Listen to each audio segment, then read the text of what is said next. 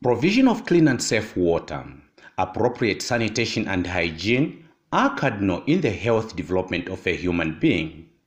It is against this understanding that WaterAid Zambia, in partnership with Encore Africa, are supplementing government in providing facilities with necessary sanitary support. Republican Vice President Mutale Nalumango is in Sesheke district of Western Province commissioning a maternity annex furnished with waste management area and mechanized water supply system constructed by the two organizations. What we are commissioning today is a multifaceted infrastructure and multi-dimensional facility in purpose, and that these facilities will improve the health, water, sanitation and hygiene here in Sesheke and other districts where interventions have been undertaken.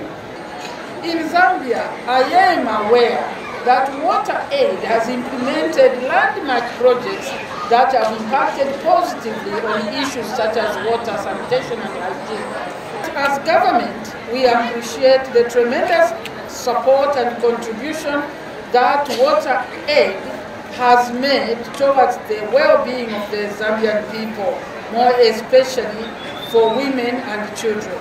Today, the two institutions, Encore Africa and the WaterAid, have made your cry a reality, and so we request that you look after these facilities properly,